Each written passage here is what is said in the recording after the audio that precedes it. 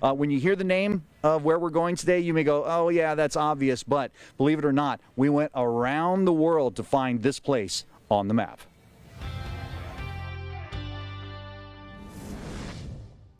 A branch line is part of the railway system that is not part of the main line. It goes off to a community that's not directly on the main rail.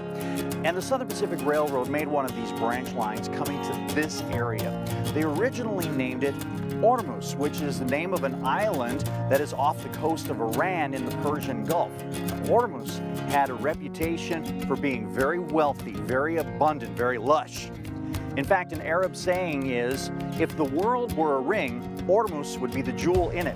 This place was a place of abundance too, and that was manifest in its chief agricultural product, raisins. So the town fathers changed the name from Ormuz to Raisin. And then a little later on, they settled on Raisin City on the map of Fresno County. With Josh Dean behind the camera, I'm A.J. Fox. You can watch this and other installments of our On the Map series brought to you by the Fresno County Historical Society. Just go to our website, yourcentralvalley.com/on the map.